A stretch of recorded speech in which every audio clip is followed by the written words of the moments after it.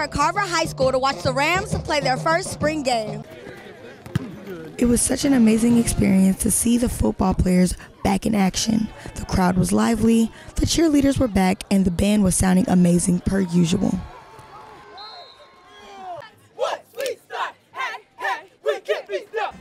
We had the opportunity to speak with the head coach, Robert Massey. Well, anytime you can come through a spring game and nobody got hurt, and the offense scored. And the defense, we got a lot of young guys the opportunity to play. We also had the opportunity to talk to a few key players. I felt good. We got a lot of things to work on DB-wise. The room needed a little improvement with the young guys. Like Coach said, the drop-off is there. But that's us on the older guys to pick them up a little bit. But as a whole, offense did good, defense did good, so I'm feeling good about the season. We all we got on three, we all we got on me. 1, 2, 3. We all we got it. That's a law. I feel like I did good. I feel like the 1s and 2s did all right. It was a good observation for the 3s and 4s to see what we can do and what we can bring back in the summer. All right, y'all, that's it for our game.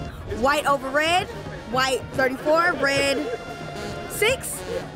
For Ram Sports, I'm Jaylon Lewis.